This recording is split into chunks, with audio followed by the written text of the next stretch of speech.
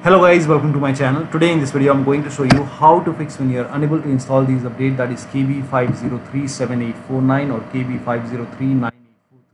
So if you're unable to install these updates on your Windows 10 computer, then please follow the steps shown in this video. The first step is to run update troubleshooter. For this, open Windows 10 settings and then go to update and security. Now click on troubleshoot. Now click on additional troubleshooters. Over here you can see Windows Update, click on it and then click on Run the Troubleshooter. Once the troubleshoot is complete, now restart your computer. Make sure that you restart your computer after this, and after the system restart, update your Windows 10 once again. Still you are unable to update, then the next step is to use Windows 10 Update Assistant. For this, copy this link. The link is provided in the video description. Open this link in a browser. It will take you to Microsoft website. Over here you can see Windows 10 Update Assistant. Click on Update now. Now this will download the exe file. Run the exe file.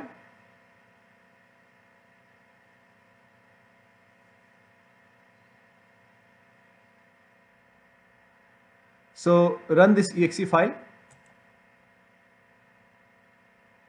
Click on yes to allow. Now this will load Windows 10 Update Assistant. If there is any pending update, it will let you know. So it will check for update, and if there is any update, you can click on accept and install. And after the installation, restart your computer and your Windows 10 should be up to date. Still you are unable to update. In that case, you can reset Windows Update components. For this, copy all these commands. These commands are provided in the video description. So copy the command till here and open Notepad on your computer. So type in Notepad in Windows search box and then open Notepad. Paste all the command over here. Now go to file, then click on save as. You can set the location at desktop and then name this file as Wufix.bat, and for save as type select all files. Now click on save. Now go to desktop, make a right click on Wufix.bat file, make a right click and then click on run as administrator. Make sure that you are opening this file as an administrator. Click on yes to allow. Now this will open command prompt. First of all, it will stop all the Windows Update services and then it will run couple of scans. Now the scan will take some time, so let the scan complete. There are a couple of scans, so the scan will take time, and once the scans are complete, it will restart all the Windows Update services.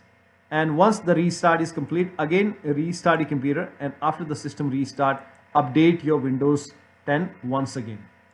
Now the next step is to, still you are unable to update. In that case, use media creation tool. This is the last step. So you can again go to this website. Now scroll down. Over here you can see media creation tool. Click on download tool now, and once the download is complete, run this exe file and then you will see this screen. So click on accept, and by default upgrade this PC now would be selected. Click on next, and it will start downloading Windows 10 along with the latest update. Now this process will take some time. Now before the installation, on this screen, once the download is complete, on this screen before the installation, you will see the screen which says ready to install, and by default the option to keep your personal files and app would be checked. When this is checked, you will not lose any data on the computer. So click on install. After the installation, log into your computer and then update your Windows. Now if you are receiving this error code while updating your Windows 10, then please follow the rest of the steps shown in this video. First of all, let me inform you that you are receiving this error message because if your computer does not have a recovery partition, that's the reason you are receiving this error message. Now to fix it, you have to manually resize your partition by 250 MB. Now for this, you have to run this command. These commands are provided in the video description. So copy it. So type in cmd in Windows search box, make a right click on command prompt app, and then click on run as administrator. Make sure that you open command prompt as an administrator. Click on yes to allow and then paste the command over here. Hit the enter key. Once that is done, run the second command. All the commands are provided in the video description. Paste it, hit the enter key. Now type in disk part. Now once that is done, type in list disk, and over here you will see the disk. Now type in select disk 0. Now disk 0 is my C drive where operating system is installed. So I will type in select disk 0. This is where my operating system is installed. Now hit the enter key. Now type in list part. Now this is to find out which partition your operating system is on. Now so type in list part, hit the enter key. Now over here then select disk part 3. This is usually where Windows is installed. So here you can see this is primary, so often named primary. So in my case it's select disk part 3. So in my case it's partition 3 primary where the operating system is installed in this partition. So I will type in select part 3, hit the enter key.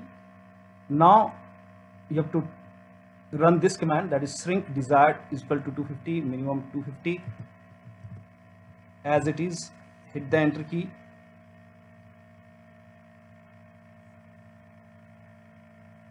This may take a couple of seconds. Now once done, here you can see successfully shrunk by volume by 250 MB. Now I have to type in select part 4.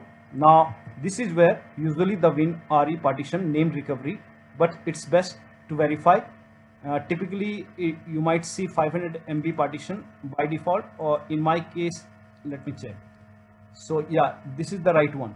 Here you can see partition 4 recovery 556 MB. So I will select this select part 4. This is usually the WinRE partition named recovery. So you can select part 4, hit the enter key. Now once selected, now you run this command, that is delete partition override, hit the enter key. Now once this is done, now you have to create a new recovery partition.